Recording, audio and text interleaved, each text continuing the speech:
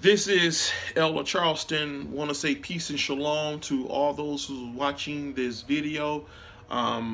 This is my response to Sister Juanita Bynum. I would dare not make fun of her. I have to admit, blowing that shofar was kind of funny, because with that type of horn, she should have got a very good blast. But it's not an easy thing blowing these horns. It's not easy. It takes a lot of practice. It took me months to really, get it, and I'm still not perfect in it, but who is? Now, the Hebrew New Year was Monday and Tuesday of this week. Of course, I celebrated. I have my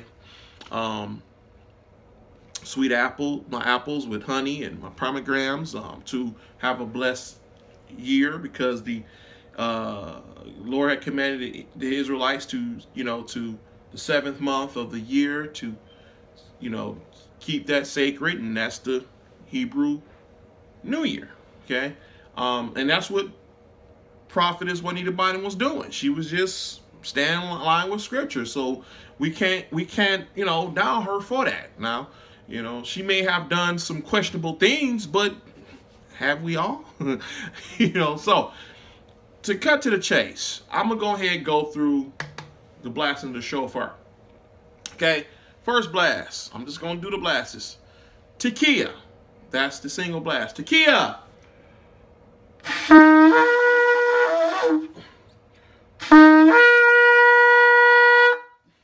See, no one's perfect. Then you have Shavarine, which is 3 blasts. Shavarine.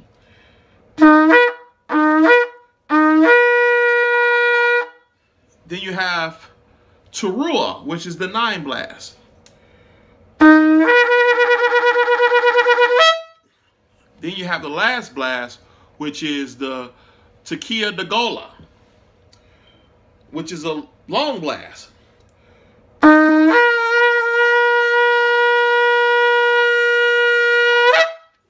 Okay. And, we do this on the eve of the Rosh Hashanah, and we also do this, closing out of the Rosh Hashanah. And, it's important.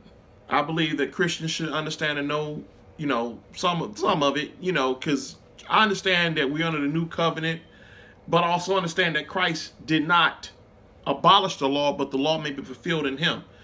I know that in this day and time, man, it's cool, as far as church, church kind of sometimes make things real trendy, with the prayer shawls and things. Let me take this off my head for a minute.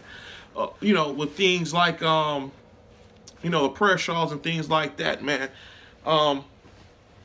Me, I don't do it for trendy purposes. I do it because it is truly a way of life. I do subscribe to the Messianic way. Yes, I still attend my regular church services of that nature, but at the same time, I still observe more so the Messianic way. It's not easy to, you've been instructed in the African-American Christian way for so long, and to adopt into a whole new thing, man, it's not easy.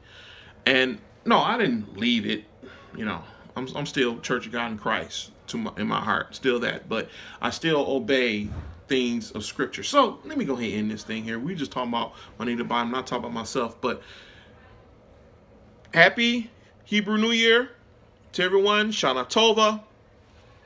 I hope that you keep Yom Kippur, which is next Wednesday.